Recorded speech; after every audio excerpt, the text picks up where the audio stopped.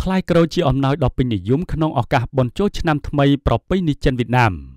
ភេសជ្ជៈបើកម្លាំងគ្រុឌទទួលយកធម៌ពលជាមួយគ្រុឌជាធម្មតានៅក្នុងឱកាសបុណ្យចូលឆ្នាំថ្មីប្រពៃណីចិនវៀតណាមសម្រាប់ជនជាតិចិនផ្ទាល់ឬជាអ្នកជាប់ខ្សែស្រឡាយចិនតែងតែរៀបចំតុបតែងផ្ទះដោយមានការតាំងចង្គៀងគោមត្រៀមសម្លៀកបំពាក់ពណ៌ក្រហមលូតម៉ុងសាយពិសេសគឺការជូនផ្លែក្រូចធ្វើជាអំណោយឲ្យបងប្អូននិងអ្នកដែលពួកគេស្រឡាញ់រាប់អាន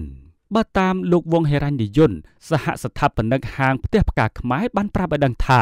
សម្រាប់រដូវកាលចូលឆ្នាំចិននេះទីផ្សារក៏ដូចជាការកុម្ម៉ង់កន្ត្រកផ្លែក្រូចហាក់មានការកើនឡើងដោយសារតែមានការតុបតែងកន្ត្រកជាមួយនឹងផ្កាពណ៌ក្រហមមានភាពស្រស់ស្អាតសម្រាប់ធ្វើជាអំណោយដ៏ពេញនិយមសម្រាប់បងប្អូនជាប់ខ្សែស្រឡាយចិនដែលមានទម្លាប់ជូនអំណោយនារដូវនេះលោកបានបន្តថាសម្រាប់កន្ត្រកក្រូចរបស់យើងមានតម្លៃចាប់ពី$25ដល់$150ឡើងទៅអាស្រ័យតាមទំហំនិងការតុបតែងហើយចំពោះកន្ត្រកដែលអតិថិជនចូលចិននឹងនិយមកុម្ម៉ង់ច្រើនជាងគេគឺកន្ត្រកផ្លែក្រូចទំហំកណ្ដាលមានតម្លៃ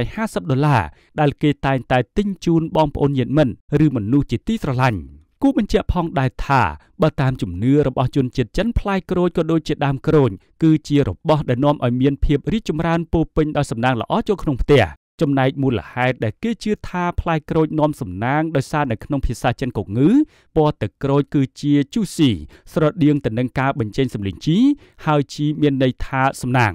ម្យ៉ាងទៀតចំពោះផ្លែក្រូចជាពិសេសក្រូចខ្វិញក៏ជាតំណាងឲ្យពណ៌មាសផងដែរបន្ថែមលើពីនេះនិមិត្តសញ្ញាទាំងអស់នេះគឺតំណាងឲ្យក្តីសង្ឃឹមសម្រាប់ឆ្នាំថ្មីដែលពោពេញទៅដោយសំណាងល្អនិងភាពរុងរឿងទើបជនជាតិចិននិយមឲ្យជាអំណោយឬអាំងប៉ាវទៅអ្នកដទៃ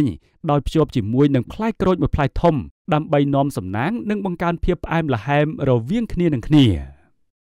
ភេសជ្ជៈបើកម្លាំងគ្រុឌទទួលយកធម៌ពលជាមួយគ្រុឌ